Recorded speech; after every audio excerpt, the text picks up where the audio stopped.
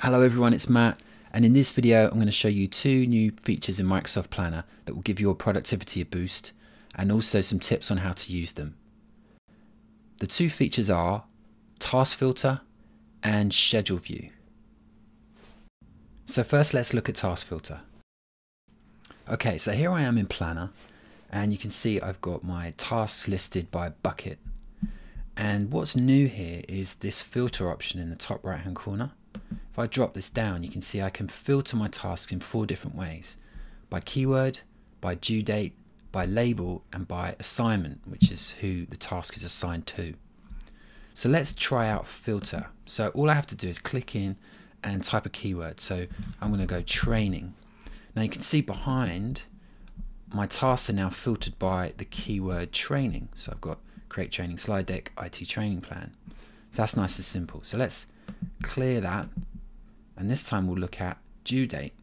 So now if I choose the due date late, you can see it's now filtered my task by the ones that are past their due date, and you can see that's marked with red and when the due date actually is. Now I can combine that filter with a group by, so I can choose group by progress, and now I can see which of my late tasks are not even started. So I've got one over here which I need to worry about, and which ones are also in progress. Okay, so let's reset that. So if I change group by to bucket and filter, I'll do a clear. So we're back to where we were. And now this time I'm going to scroll down and choose label. So you can choose as many labels as you like to filter your task by. And you'll see behind that now we've got our tasks filtered by our labels, which you can see marked on the side here. Now we could also combine that with a group by. If I choose assign to, now I can see which labels are assigned to which people. So the final thing we can do here is filter by assignment. So let me reset this to bucket, and I'll clear my filter. Now if I scroll down, I'm going to choose Alex and Megan as my assignees. Now my tasks are filtered by only Alex and Megan's, and you can see that behind me. And you could combine this with labels. So if I group by labels, now I can see which tasks have a label and which tasks are uncategorized. So if I, for example, I wanted to assign an uncategorized task to a label, I could just drag it off into the column I wanted and drop it down.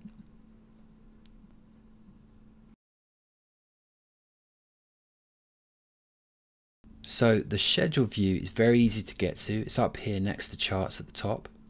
And once you're in the view, you're going to see on the right hand side here, you can switch between months and weeks.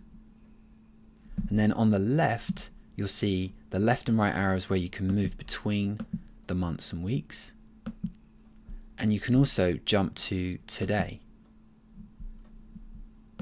When you're in the view, you're going to see all your tasks, and you can click on a task and see the details just as you could from board view. And you can also create new tasks by this plus button that you'll see on every day.